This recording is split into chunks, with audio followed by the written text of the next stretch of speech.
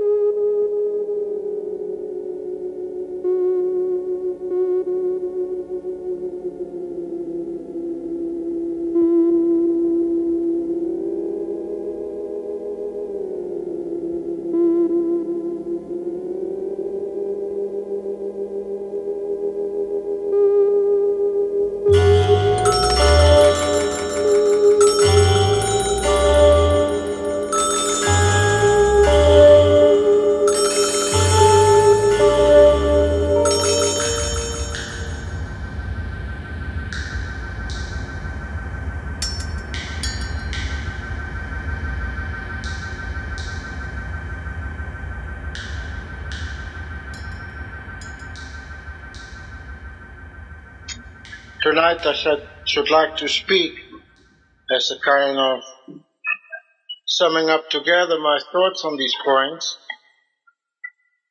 about Christianity and culture. There are two ways, I feel, to deal with this problem. First, you can ask yourself, what is the relationship between the Christian or the Christian community, in a way that's the same, the Christian or the Christian community, towards the non-Christian environment. So if you are a Christian and you live in a pagan world, you get a place as an ambassador in Pakistan, or in a place like that, that's Muslim, or you come to another place which is maybe another way pagan or non-Christian. What is your attitude? That is the first way in which you can ask it. You can also think about the same problem, but then let's say if you are living in Russia, that means in a country which is very hostile to Christianity, where it is safe not to be a Christian, or if you are a Christian you better hide your Christianity. And there's a kind of way that people there found, a kind of pre-evangelism, that is to live like a Christian without ever saying that you are a Christian. Maybe somebody one day comes up to you and say you're different, and then maybe, if it's safe, you can talk about it. That's not the problems that I'm going to deal with today, but nevertheless there are things that we got to think about. But I think it's more difficult to live as a Christian in the world in which we are living today, in the Western world, a world which has been Christian, but now can be called post-Christian.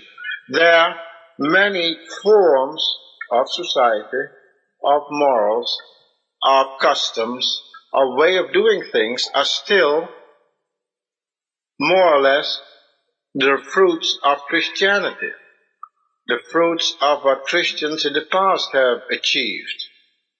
And then very often it is just difficult to draw the lines. Where can I be with it, or where should I say no? Not so long ago in Holland there was quite a big discussion, because for the first time in history, at least recent history, the Queen did not end her yearly speech, her throne speech as we call it, which is the beginning of the parliamentary year, in which the government sets out their aims and goals of coming year.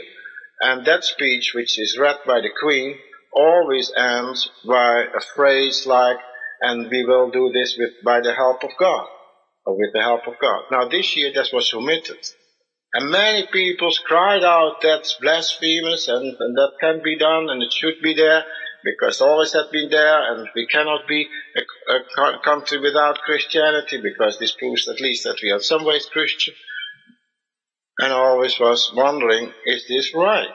because maybe we should be happy that if you have a government which is totally committed to not being a Christian, that to have there this phrase which becomes very hypocritical if in none of your actions you ever think about that. And maybe it's better to admit it, it's more honest. Now that's not totally true that the people are not committed to Christianity. Some of the ministers are Christians. So you come caught in a dilemma, and I think these questions are very difficult indeed. And this is just one little instance in the public domain, in the private lives, it's just the same. Where do you draw the lines? What can you accept? What do you not accept? Where do you go with the other people and do the same as they do? And where you say, no, I'm not doing that. And I'll take the burden to be different. And of course, we're fighting for it. This is, I think, one way of approach to the problem of Christianity and culture. The Christian in a non-Christian world. You can approach that problem of Christianity and culture in another way and ask the question, what is Christianity producing itself? In a way, you can look at culture as a fruit of Christianity, in a way as a fruit of Christianity. You have the Christian, he shows fruits in his personal life, and other Christians do the same. Together they fight against evils, together they try to do the good, and out of this comes something that is a healing factor in society, and out of that may grow certain patterns and customs, and in such a way they may be showing the fruits of Christian, and that those, let's say, secondary fruits is what we can call Christian culture. And of course, if we talk about the Western world as Christian culture, we can think about something like this. In just between parentheses, if people say Christianity has never achieved something, I think it has achieved something. And I would say, just look at our Western culture. Of course, many things that we just consider to be totally normal are fruits of Christianity.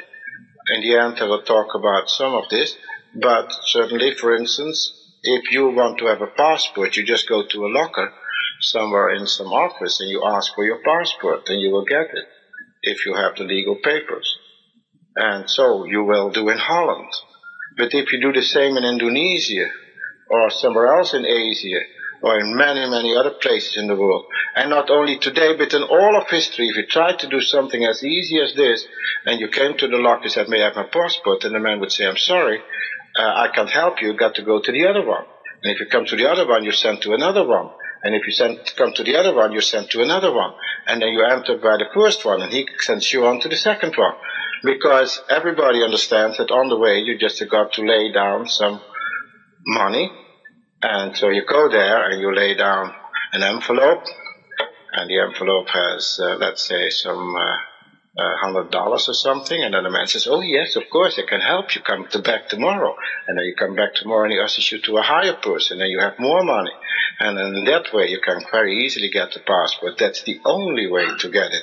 And in many, many countries in the world it has been like this. This is normal within parentheses. But the normalcy of our Western world is a fruit of Christianity. And we must cherish it. That was an in-between. What about culture? Culture is a difficult word and much has been studied. Usually, and I think, I even suspect the people who invited me and gave me this very honorable place to talk about Christianity and culture here in this course, I think that most of them have thought about culture in a way that I think is wrong. They thought about culture as in a very restricted sense. Culture is scholarship and the arts. The question is, what kind of scholarship? In a way you can define it, those things that are totally out of the realities of life. A little embellishment, those things that you can never take serious. That is culture. You see, you have reality, you have economics, you have technology, you have sociology, you have the political sciences, and then we go into those things that some people take up as a hobby, and that is culture, and those people, well, that's culture.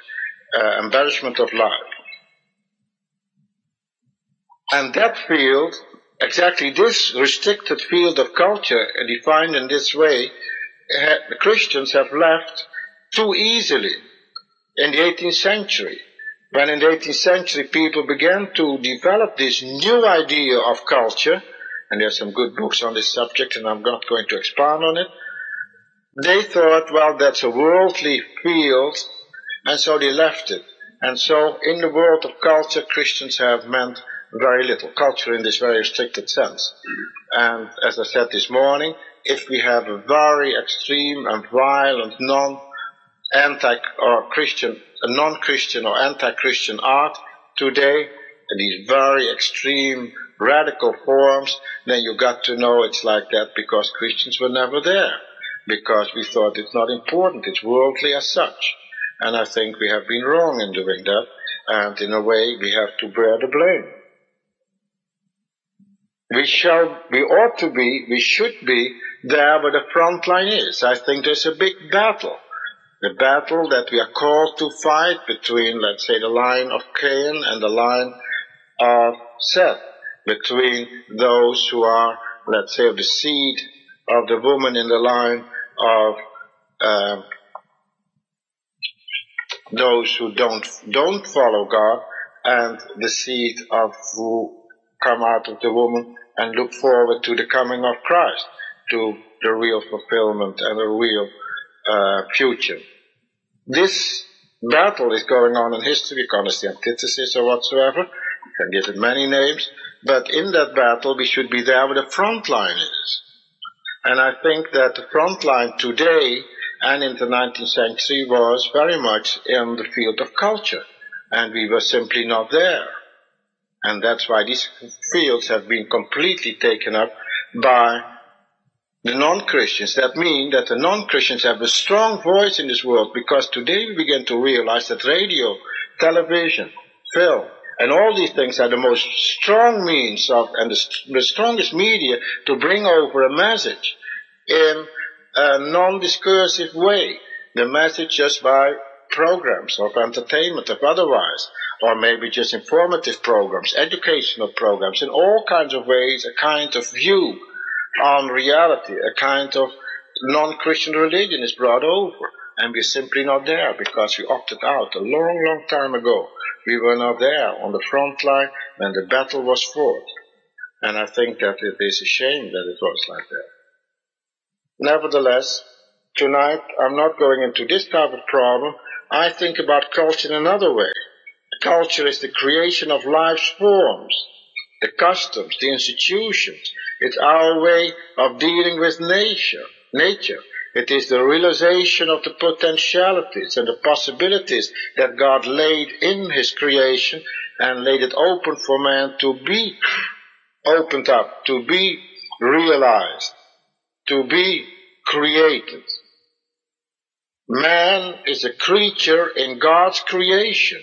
And man, in principle and in the first place, is a cultural being. God made the ants, and a wise man in the long, long dim past said, look at the ants and get wise. Well, but the ants, they walk in their ways.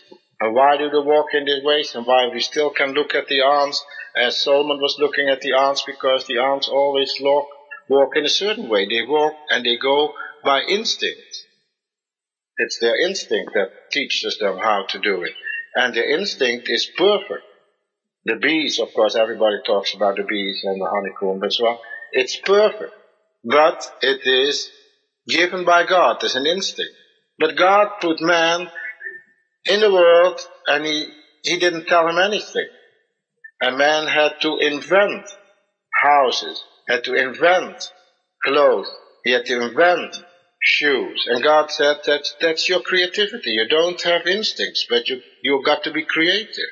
And these things that we're talking about are culture. Man has to make his environment. Man has to make himself a home in the small sense of the word and in the large sense of the word. Organize a country, organization. There's nothing more cultural than organization. And to make an organization of a country, state-wise, institutes-wise, like this institute, is a cultural activity. And we are cultural beings. Adam began to do this when he gave name to the animal. He began to organize. He began to lay down things. And of course, writing was invented later, and music was invented, or discovered rather than invented. We discovered the possibilities, and that's why it is all silly. I have no better word for it. It's silly if Christians despise culture, because they cannot avoid being cultural, because man is a cultural being. And if we say culture, of course, is not our cause, then usually people mean culture in a narrow sense, I've talked about before, but it means that we are not interested in these things, but that doesn't mean that we don't do it, because you cannot avoid culture. And if you're not thinking about culture, not working in culture, the result is poor culture. It's not culture, but it is poor culture. So if somebody says, I'm an evangelist, I'm not interested in the arts, I'm said you're a fool, because the first thing that you do when you have your evangelistic drive, the first thing is you put up a tent and there's music inside. But it's poor music because you never thought about it. And you hand out a folder to attract the crowd to your little tent. But the folder is poor in its layout and in the thing that's on front. Many people are even offended by the things that you present. Just because you never thought about it, because you think culture is out. But the result is poor culture. It's not no culture, but it's poor culture. And so I think that we got to be very careful. If we say we are not cultural beings, culture is not our task, and say, but you cannot avoid it. Or, what often happens, just because we are not thinking about it, we just take things over from the world. And sometimes you think of those you find in the homes of people that are really fine Christians, but in the very narrow sense, the narrow-minded sense of doing away with the things of the culture, you find things that you're really surprised, because you find things that you would never think to find there, things that you would say, but that's not something that a Christian can have in his home, because it belongs now really to the world. He has never thought about it. He just takes unwittingly, unthinkingly, very naively, things out of the world. So exactly with those who are really anti-intellectual, anti-cultural, in those places you find rock in the church. But that communicates spiritual and creative poverty, and it creates a poor lifestyle. And a lifestyle, of course, is maybe the deepest and the most important, even if the last, fruit of culture. Christians, and it's not only our century, but it's way back in history, Christians have been ascetic. They have played the ascetic. They have gone out of culture. But we must understand, to be an ascete is a pattern of culture, because you cannot avoid being a cultural being. So we see in the beginning of Christianity, under the influence of Gnosticism and under other influences, that Christians began to retreat in the desert, be holy in the desert, far away from culture. This is one of the most influential, most important cultural influences that comes out of early Christian culture. So these people retreated from culture, and they became a very great influence of culture. Out of this grew the monastic movement. And of course the whole Middle Ages is unthinkable without the monastic movement. And if we see what the monasteries and the monastery orders were doing, then I would say it's great. And what they were doing was cultural.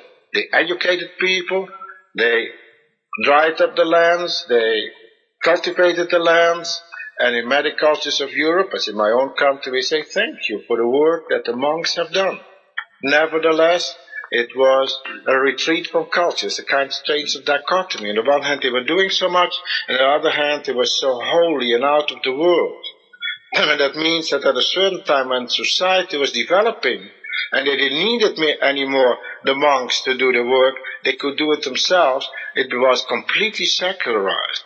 The earliest European universities, 12th century, Bologna, Paris, they were all very much geared to a non-Christian way of thinking. because there was no Christian way of thinking, that was for the monks. And so he had from the very beginning the division between something Christian, that's for the monks and the ecclesiastical people, and something else for the other people. And I think that this secularization, which took place so early, is a result of this going back from the early Christians. So on one hand we are thankful, but on the other hand we also have questions. The Renaissance is a fruit of probably the monastic culture just in its negative aspect. And of course from the Renaissance you go into the modern era. So we cannot avoid culture. And we must understand that the principles that we have, that the principles on which we act, the principles with which we deal and the way we handle the world, that if these principles are wrong, that they break down or that they delay the building up, that you cannot have wrong principles and they have no effect. You see, it may be for some people a shock, but it's one of the greater things in the world that whatever man does, it has meaning, and because it has meaning, it has results. There is a horrible little Zen poems. You know, these Zen poems are always very short. And the Zen poem is like this. He jumped in the water, and he caused no ripples. That's a view on man in which what he does caused no ripples. That would be the most awful thing in the world. Of course, in our sinfulness, we always think about that situation. When I was young, there was a kind of pop song, popular little song. If I could be with you 1 hour tonight, and you wouldn't know the things that I would do, and so on and so on. Well, that's a little dream that a man can have. I can do something and nobody would know. But it never happens like that, because man is meaningful. And whatever we do, it causes ripples. So the Christian poem is, he jumped in the water and there were ripples. And of course the ripples are sometimes big and sometimes small. And the ripples of course coincide, are reinforced by other ripples, or they go against other ripples. And in the end we have storms, movements, great results, small results, because we go against the stream. Whatever it is, but you cannot avoid having ripples. So we must not think even not having any cultural influence, because it would mean that the Christian is a meaningless person. I may make one remark here at this point, that Christian culture, that means cultural activity by Christians, is always the world. Christ to work for the world. We are placed in the world. And that is what we have to do. We'll come back to the moment. So, we are not talking about a subculture. Maybe, in a certain situations, it's not avoidable that you have a subculture. You see, if everybody is a non-Christian, let's say if you have a little Christian community you cannot avoid being a subculture. In a certain sense, you never avoid it, even in a country like America. But it's not our ideal. We don't work for our little in-circle, we work for the world. And we think about the issues of this world. Economic crisis, crime rate, abortion, legal problem. All these problems are just as much, or maybe even more, our concern than anybody else's. What to do, how to solve, what are we doing, how are we doing? These questions are there. So we work the world. Christ are the salt of the world. And that's your task, to be the salt of the world, not to be the salt in your little coin. So be open. Of course, many people have sung the song of Luther, that we have a little fortress. You know the song, have interpreted that we build a little fortress of our own. And I would always say, if we make of our Christian community a fortress, then usually it's like this, that it really works. It's perfect. It's really perfect, because never anybody from the outside comes inside. Ever invite somebody, says, now come over the wall and be just as awful, little and small as we are, and follow all our do's and don'ts and start living. You see, nobody comes over that wall. But we think ourselves to be safe within those and don'ts of the little small legalisms, of the little trite little phrases, the little in-talk, the kind of language that we use, which is our in-language, so that when somebody comes to church, he says, I didn't understand one word of it. What was the man talking about? Well, he just used all kind of phrases everybody understands. In Holland, well, not in America, but in Holland, there are even people that are so foolish to evangelize with our old catechism, as if anybody in the world understands the old language. But we must understand that the little fortress is completely ineffective to have out the world. Because if I go on using biblical language, then of course our battle is, as we read in Ephesians 6, against the powers in the heavenlies. So we have the aeroplanes over our head and we are bombed from out of the sky. What do our walls do? Nothing. And we find inside the church, in that sense, we find many, many of the worldly sins. We don't even know it. And the first sin that we have, of course, is the sin of pride, our nice little church.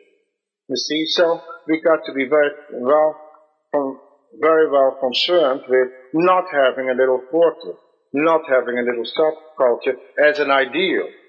Sometimes it cannot be avoided, and if it's not avoided, then we accept it. Christianity and culture.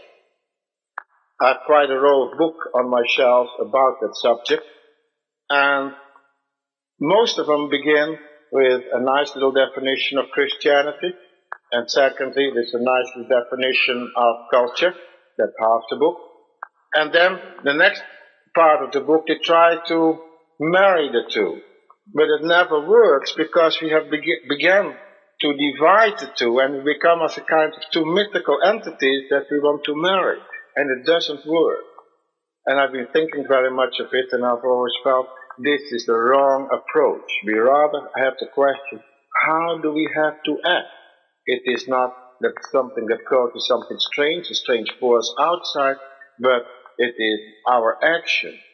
How does it come that we talk about these two different ways as if they're completely separate, alien things, that we have to get acquainted with each other and try to fuse in some way, get together in some way? Well, I think that there's a confusion here very often between what I began to talk about, the two different approaches, to be a Christian in a non-Christian world and the activity of the Christian in his own cultural action. And if you begin to confuse the two, you get in confusion and you don't know where you are anymore. That confusion about these two different approaches to the problem, and I think they're both very real, as a Christian living in a non-Christian world, or as a Christian, how do I act and what am I to do and where are my priorities? These two different things, if we confuse them, then we get in trouble, and that trouble began already in the early Christian time. The problem was posed in this way: is there a solidarity with the world, yes or no? Have we any solidarity with the world around us, the Roman, Greek culture, or do we try to avoid having anything? Of course, the people that we're discussing at this moment were all culture people who were trained in the schools and universities of the old and ancient Greek Roman world. So they had all the thought forms, all the thought patterns, all the terminology from that background. They could almost not avoid being imbued by it. Every word was loaded by that type of thing. But some said, let's get out of it. Don't be touched by it. Don't be contaminated by it. And other people said, but there's so much good in it, and why shouldn't we take it? And this is quite a discussion in the early part of Christian history. Rookmaaker, one of my good friends, although he's much older than I, a man I highly revere, has written about that recently. And he writes about the situation. Do we have solidarity with the surrounding culture? Yes or no? And he said there were basically two answers. A more synthetic one, which acknowledges elements of truth in Greek philosophy and wants to make use of it. And secondly, an antithetic attitude which condemns philosophy and the whole of pagan culture and which considered a training in Greek philosophy to be useless, even dangerous for the Christian. These were the two different attitudes. Those who accepted the first position, in one way or another, found that their understanding of the Bible was going to be colored from this embracing of the philosophical insights of Plato and others. And they were open to criticism that their thoughts were at some points more like the pagan than an obedience to Scripture would allow. There was a real danger there. So, this is Rookmaaker again. Both for our understanding of philo, what do you say here?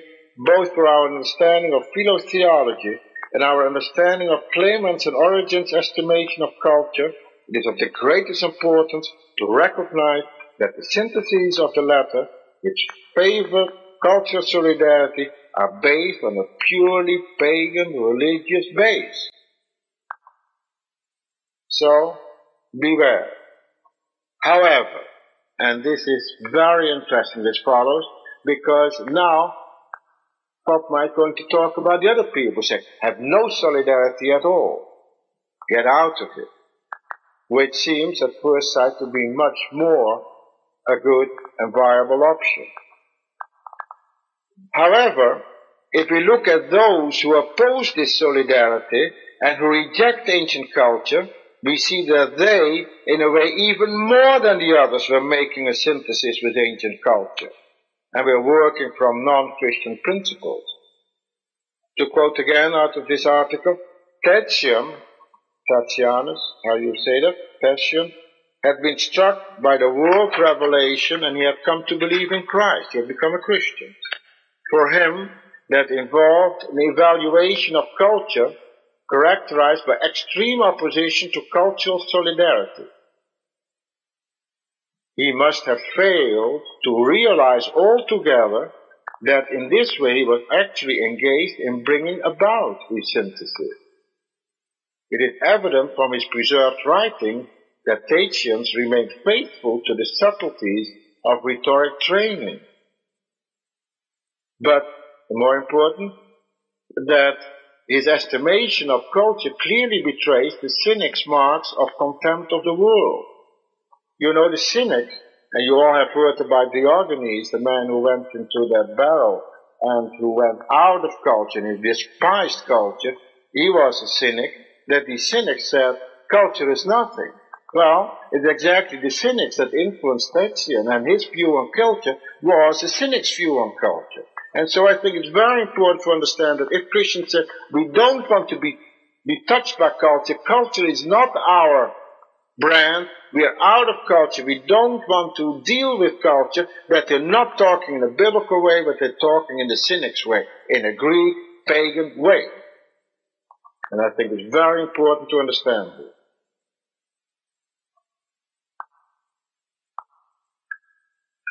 So, we should not confuse our attitude to culture with our attitude to the non-Christian or anti-Christian culture. They are two different issues.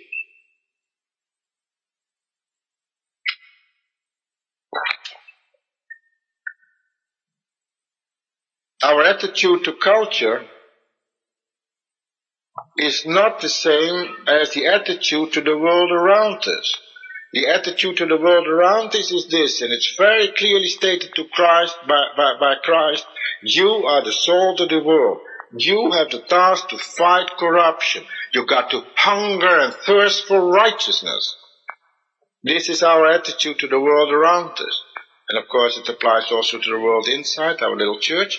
Nevertheless, we try to build, we try to make things, we are human, we are creative, and we cannot avoid being this. So we make music. Maybe the church is the last and best place in the world where still music is made, very much. The other people only listen to the radio and records. We still make it. Every Christian meeting with, let's sing a hymn. What are we singing? Why are we singing? How are we singing?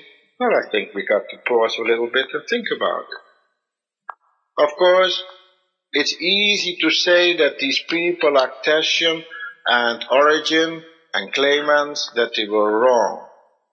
And I don't want to throw stones. We got to have a high regard for their achievements. And of course, they were not wicked people, nor stupid people, but they were fighting to try to understand a problem and to solve a problem. And of course, as I said the other day, we are always just moving a little bit out of the thought and patterns and the cultural patterns of our own time, and the difference is what counts. It is very difficult to get rid of some things in our culture and to add something new. That's our creativity, that's our work, but it means that for a large part we adjust as a surrounding culture, and let's say be thankful for that, even if sometimes we don't want it. Nevertheless, it is like this, and therefore we can communicate with the man or woman aside of us, because we have so much in common. Nevertheless, the differences count. So we are asked to be salting salt, hungering and thirsting for righteousness. We are asked to be prophets. We must understand that the Bible is full of evangelists, but their names are Isaiah, Jeremiah, Ezekiel, Hosea, Amos, Malachi. Just read Malachi and consider that to be a little tract issued by a little tract society 400 BC. And it's fantastic what you read. Fantastic. That is what it is. And they were fighting against the wickedness of their days. So we're not throwing stones. But we must understand that the Bible itself is never critical of culture. You cannot find one anti-cultural statement in the Bible. Solomon built the most fantastic temple ever built, and he built something which was totally and fully within the God-given Hebrew children of God covenant church community. That's where he built the temple. How did he do it? He hired a man from, what was it, Tyrus or Sidon. And that's where the architect came from, and that's where the workman came from. And he just let them go. Very interesting. And nowhere in the Bible fights them. You're wicked, you hide the world, that you can't be done this, you can't be doing. If we read about Babel, we read many things about Babel, but we never read that Babel was wicked because it was such a highly cultured country. The cities of Babel, the city of Sidon and Tyrus, you even have Jeremiah and Ezekiel weeping about the downfall of these beautiful cities. And they are beautiful cities according to the Bible. The Bible says something else. It doesn't say beware of Babel because it's a cultural city, but it said beware of their gods. Beware of their gods. So we are asked always again and again to think about them as something that we have to go. And in a way, I shouldn't take up my little Bible and try to find text to make this clear, because the Bible is full of it, of every page. Don't follow other gods. I am the Lord your God who brought you out of Egypt, and therefore don't follow other gods if you want to live in the land that I've given you. This is the message that begins there, in the very beginning of the Bible, and goes through. I have one little text here, which is completely superfluous to read. Nevertheless, maybe it might be interesting. And it goes about the woman which is Israel. When I passed by you again and looked upon you, behold, you were at the age for love. And I spread my skirt over you, covered your nakedness. Yes, I plight my trust to you and entered into a covenant with you, says the Lord God, and you became mine. Then I bathed you with water and washed up your blood from you and anointed you with oil. I clothed you also with embroidered cloth and shod you with leather. I swathed you with fine linen and covered you with silk. Cultural things, beautiful cloth. That's what the Lord is giving. And I decked you with ornaments and bracelets on your arm and a chain on your neck. And I put a ring on your nose and earrings in your ears and a beautiful crown upon your head. Thus you were decked with gold and silver, and your raiment was of the fine linen and silk and embroidered cloth, and you ate fine flour and honey and oil, and you grew exceedingly beautiful and came to regal estate. And your renown went forth among the nations because of your beauty, because it was perfect through the splendor which I had bestowed upon you, says the Lord God. That's a description of what God is doing to his people. It's culture. But then, as the story goes on, you also took your fair jewels of my gold and my silver that I'd given you and made for yourself images of man. And with them you played the harlot. And that's the message we have over and over in the Bible. Never go to the other gods. They are false gods. Don't follow of the other gods. And again, I don't feel that I have to give a Bible study to go through all the Bible and all the passage where it says, don't follow the other gods because it will be the end of you. It's never against culture. What are today's gods? Are the images of gold and silver? Maybe, yes. But their names are different. Their names today, the gods of today are money, power, sex, pleasure. The Dow index is maybe the best indication of what we're talking about. If we talk about the gods of today, it's their index.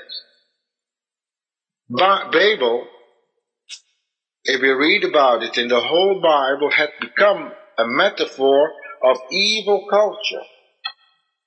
And if we read about it in Revelation 18, then we read about Babel as the great metaphor of the evil city.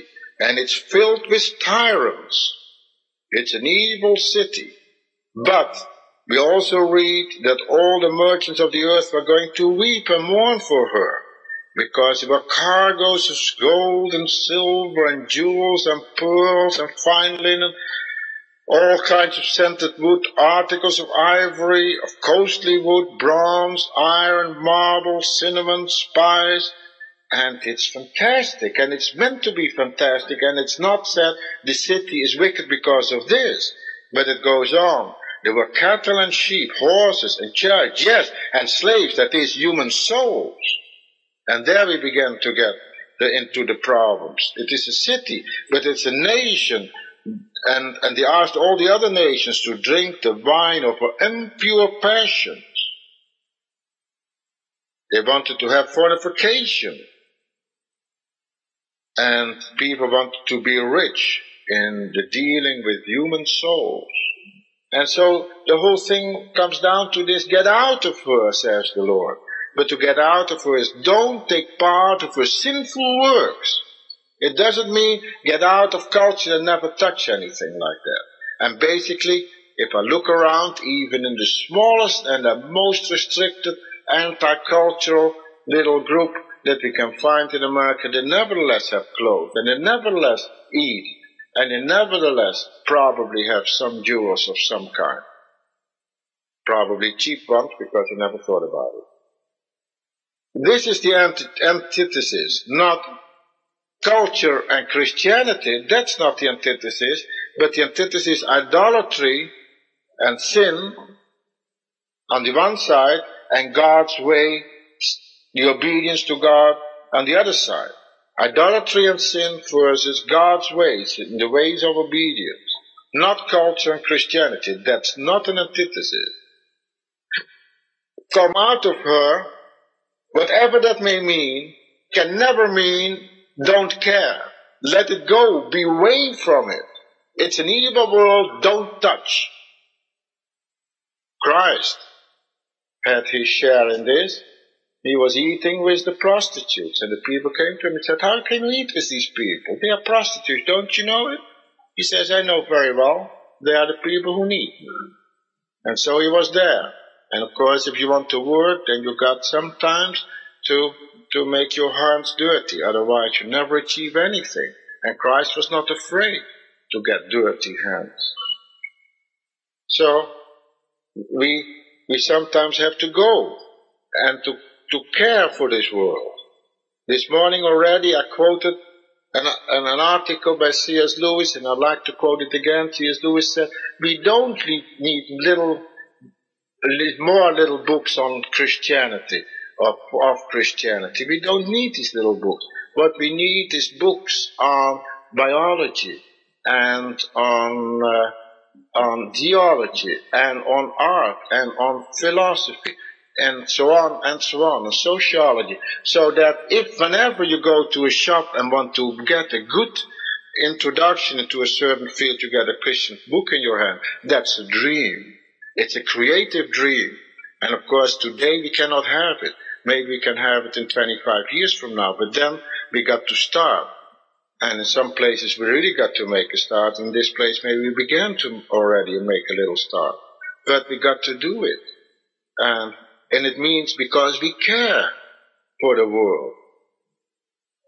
Of course, Christ said, and this is the great prayer of Christ, as the high priest, you know, at the table, his last table, the Last Supper, he prayed.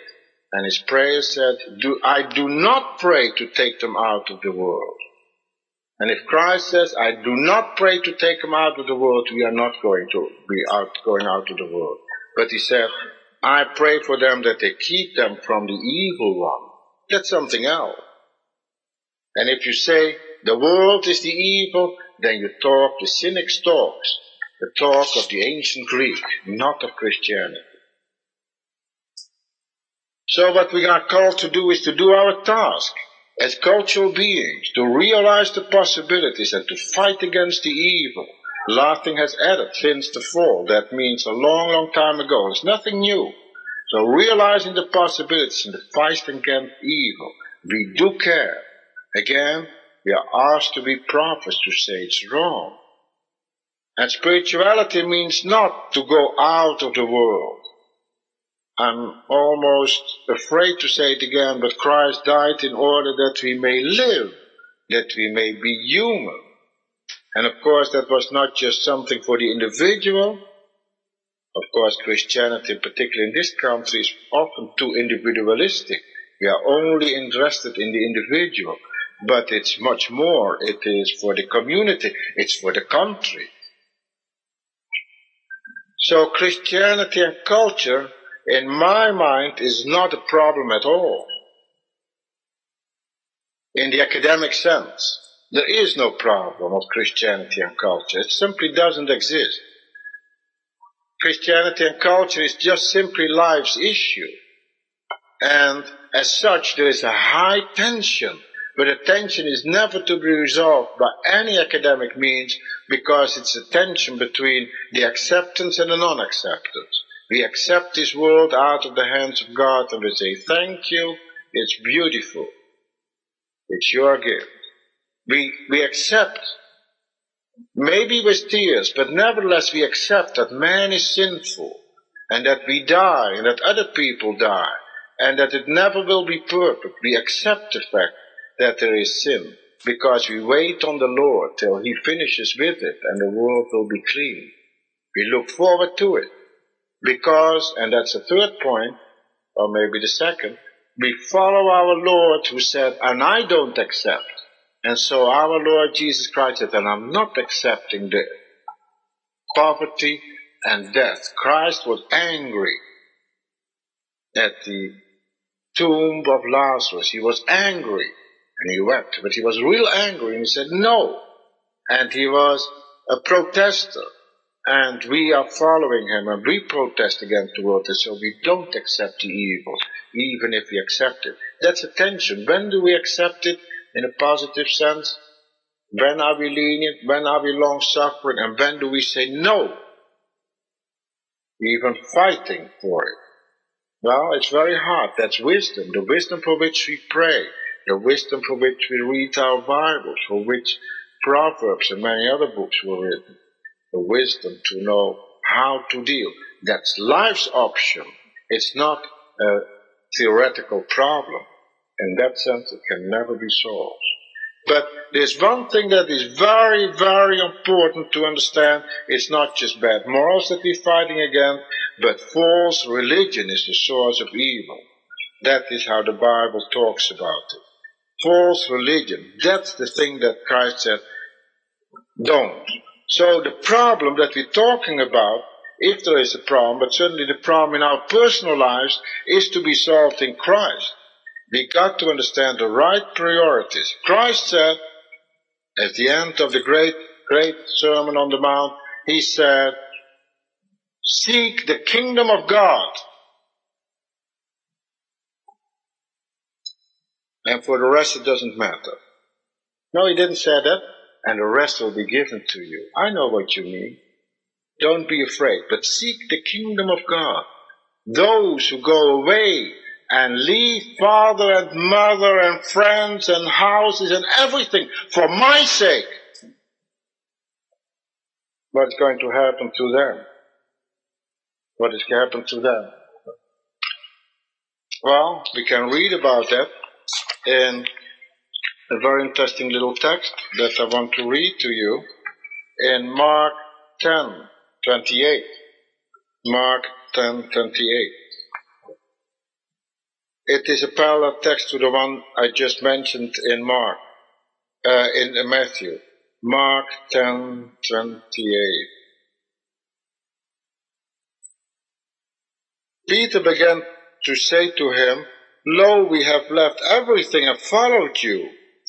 And Jesus said, "Truly I say to you, there is no one who has left house, or brother, or sister, or mother, or father, or children, or lands, for my sake and for the gospel, who will not receive 100-fold. Now, in this time, houses and brothers and sisters and mothers and children and lands, maybe with persecutions." It's not always nice.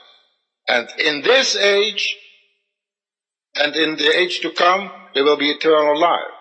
And in this time these things are coming. And it is the great mistake of all these mystics and all these ascetic people who say, don't touch, because it's so dangerous to be touched. And they are right. It's almost impossible not to get touched by the ways of this world. It's almost impossible that you get completely clean out of the battle. Happily, there's forgiveness of sins for that.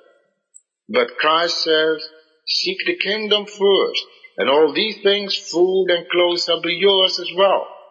And in the concrete explanation we just read, it says, houses and lands, now, in Jesus' name, in this time. It is a tragedy of the seed that he's left out these words in this life. He explained in a way. And he didn't understand that if we leave things in the name of Jesus, that God is giving it back. If we have no false gods before us and know our priorities, and the priority is don't follow the false gods, that's negative, and go with Christ, that's positive, and give everything to Him. And then, if we do that, if we say the kingdom of God is first, then we can engage in cultural activities, our creativity in using God-given possibilities. There may be a warning that there may be persecutions. There is a chance that in all reality we will have to lose maybe all things, even our lives, even just because our priorities went right. But even then the promise holds, because there's a great future. So there are two ways open for the Christian. One, the way that leads to the narrow gate. And there's an open and easy road. And that road leads to destruction. That's what Christ said. What is the narrow gate? It's not the denial of the fact that the gospel is open for everybody. And that we only have to present ourselves to the Lord. And that we have to offer nothing. It's not because we are so fantastic good people that we go through the narrow gate. But the narrowness is exactly this, that we have to go through it, leaving our pride, our self-reliance, our autonomy behind. And everybody knows that it's exactly the most difficult things for Christians and for people who become Christians. It's much easier to, if I would say, if you want to be saved, I know a perfect way.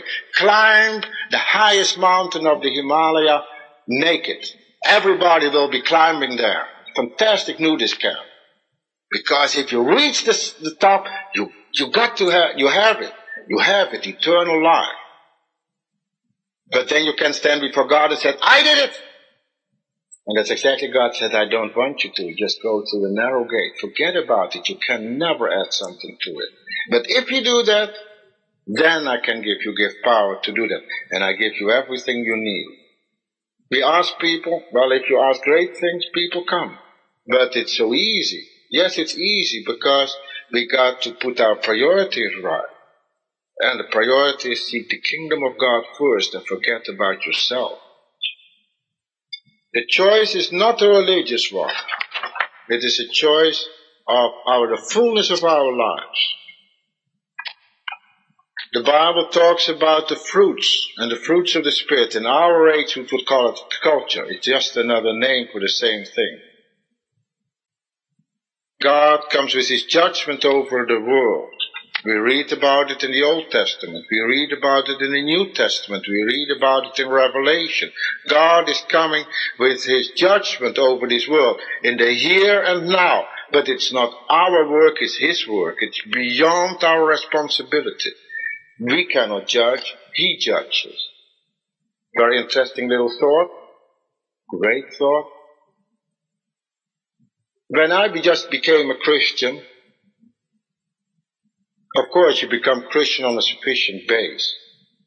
It's foolish to accept the Bible if you don't believe in it. So I accepted the Bible completely, but I made one little exception. That must be a little interpolation of later. That's a foolish little thing, but of course I don't have to believe it. There's so much that's good, so I forget about this one little thing, and that's a silly story of Noah's Ark, and then God coming down to close the door. Can you imagine the great God Almighty coming down to close the door? Later on I began to realize something else. That's exactly the greatest moment maybe in the whole Bible.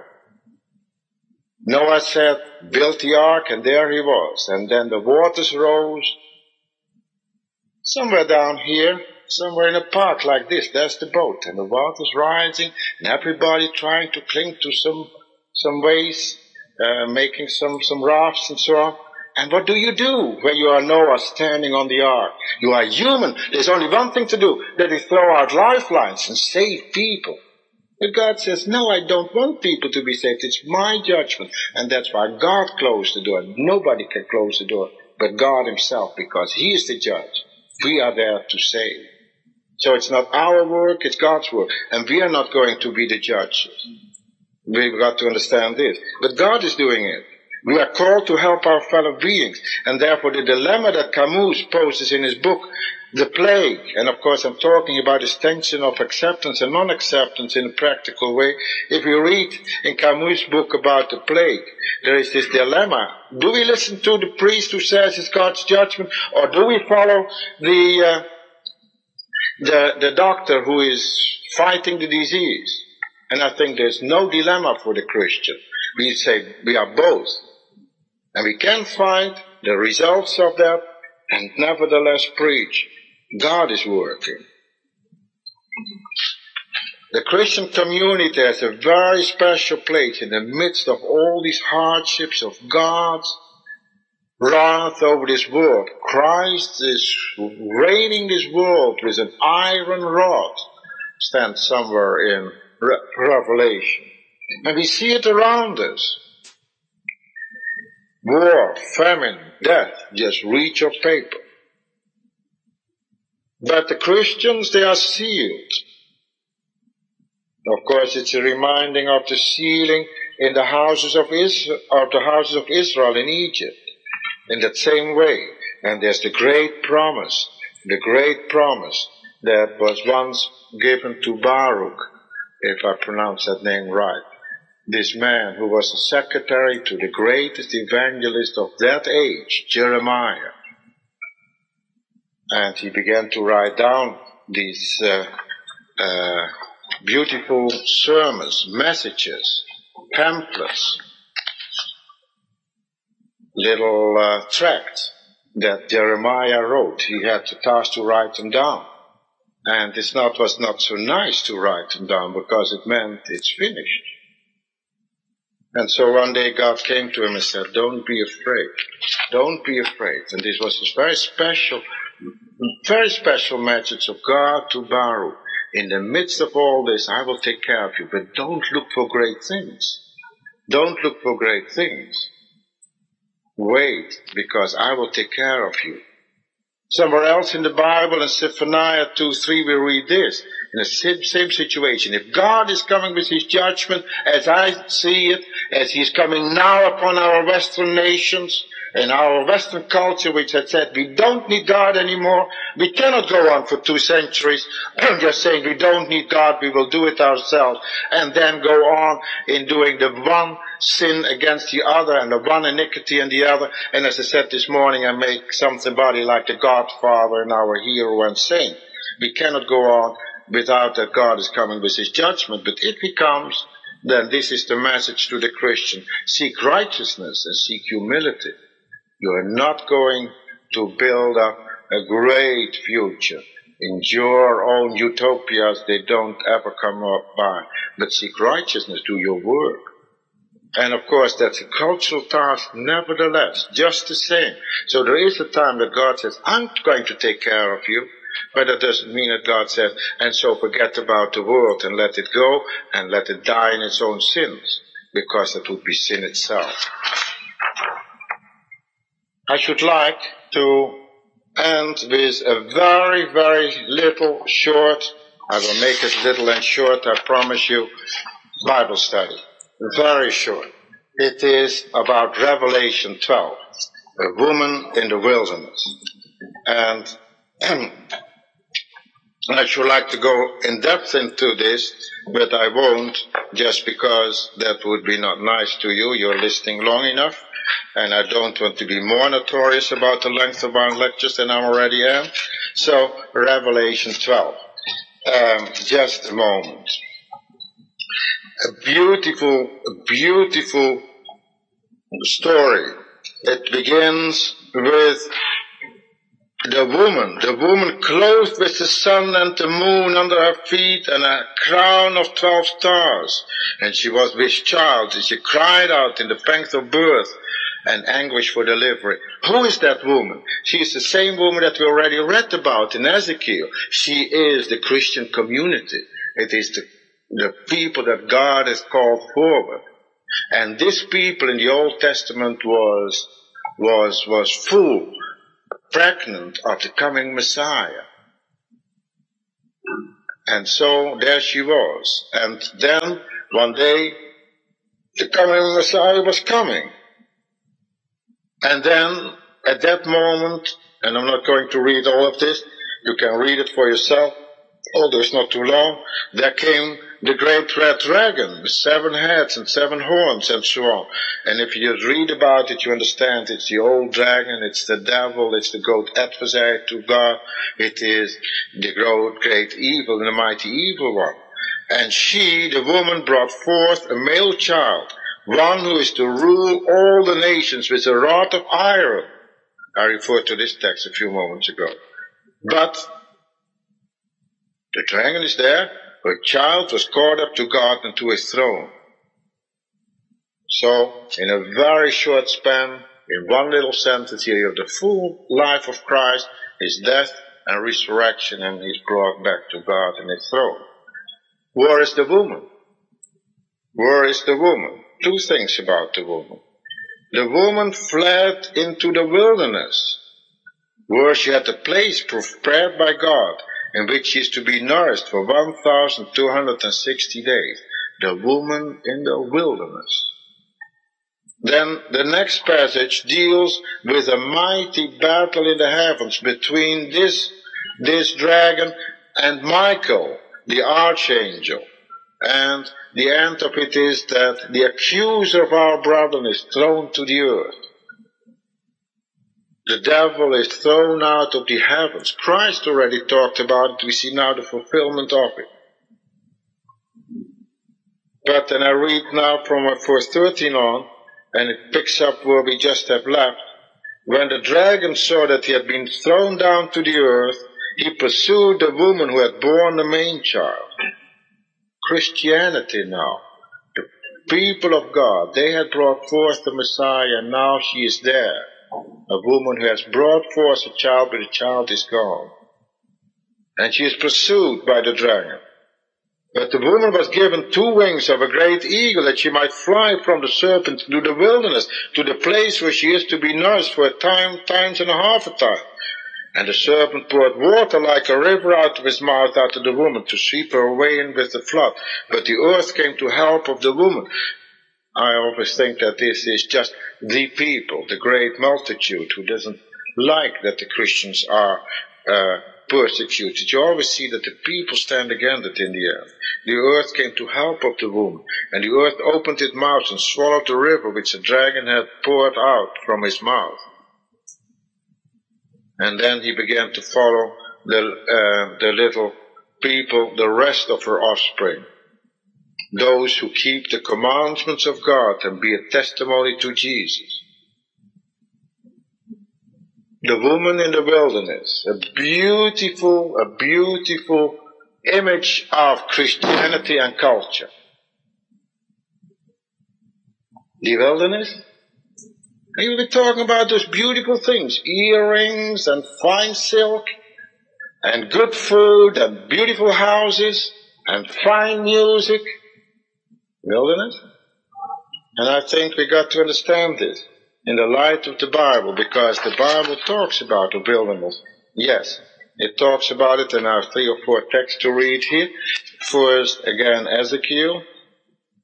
How does the Bible talk about wilderness? Of course, the Bible is full of the image of the wilderness, and every time and again. To begin with, when the people of Israel was going through the desert, the wilderness is a place of testing. Again, yes, it is a place of testing, but it's more than just a place of testing. And we read about it, for instance, here. I hope I wrote it down right. Or is it?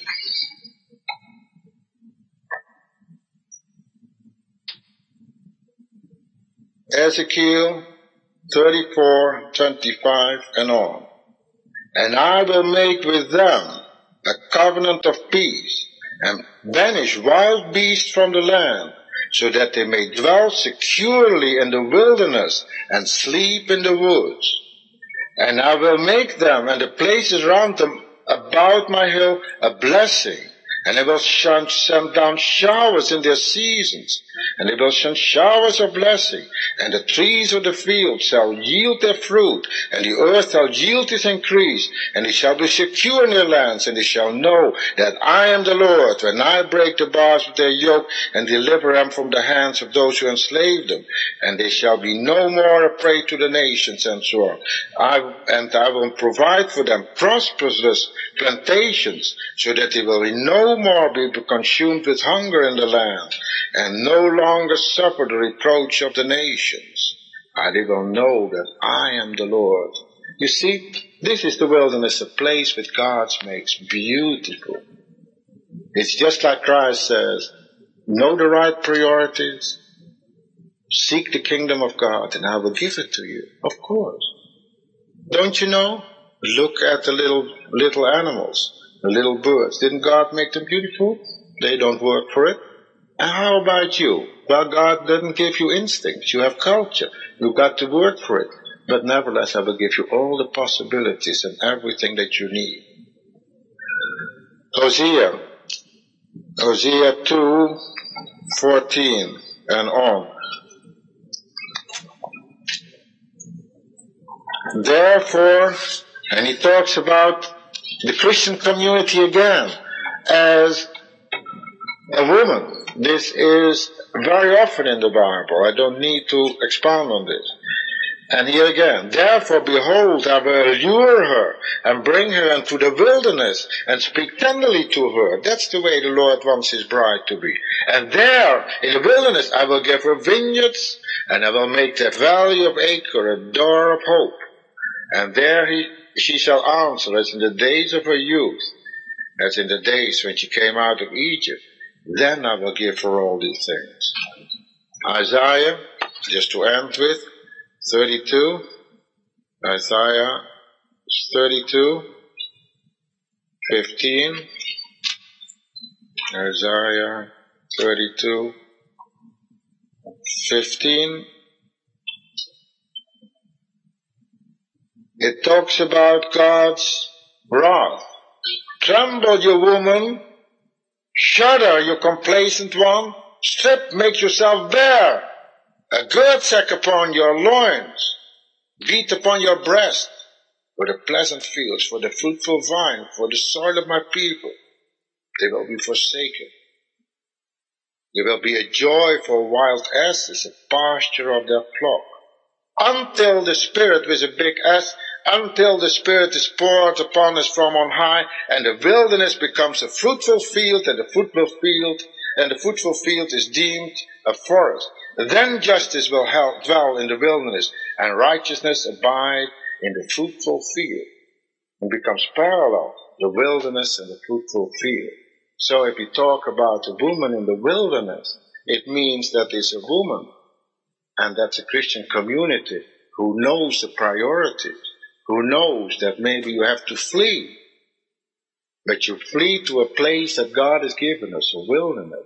And God says there in the wilderness, I will give you everything you need. Don't be afraid. Don't be anti-cultural, because then you begin to forsake, and you begin to be bare, and you begin to be too low. Poor culture, subculture, let there be bad words. Look for the great thing that God is giving you if you seek the kingdom first.